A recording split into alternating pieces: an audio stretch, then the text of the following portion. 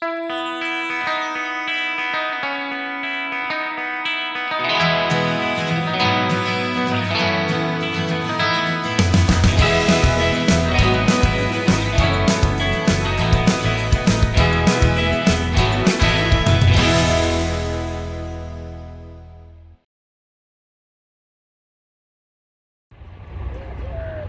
want all of you to listen to this very carefully.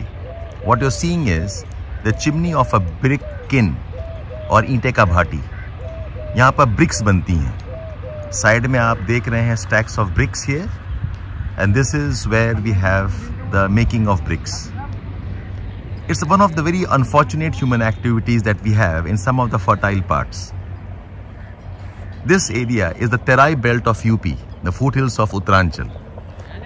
Terai Belt have some of the good soils and fertile soils, and over centuries these regions have been used for agriculture, horticulture, orchards, mango plantation, sugarcane plantations, and are fairly well developed in terms of irrigation too. Unfortunately, these regions have been dug up, and you can see bricks have been made.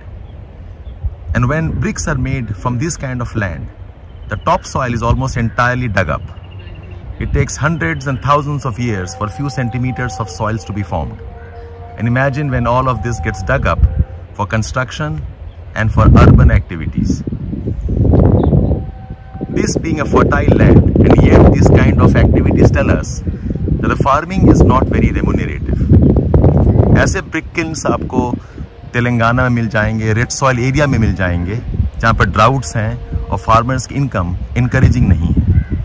But what is also very surprising and very sad is that these type of brick industries have come up in regions of Punjab and UP also, telling us that despite good agriculture potential, fertile soils and irrigation, the remuneration from farming is not encouraging.